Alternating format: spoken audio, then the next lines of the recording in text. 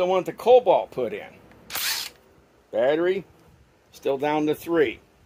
This is 1/2-inch drive.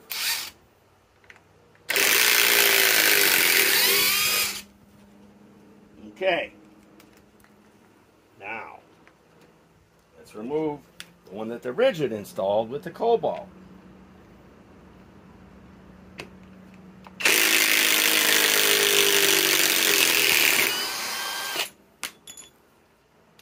I don't know. I did another previous test. I got a feeling. I don't know the exact how many impacts per minute this does. This is 3,800. I don't think this does 3,800. I'm going to have to read the stats on it. But I think the RIDGID is quicker. I don't know. I'm going to have to look at the times.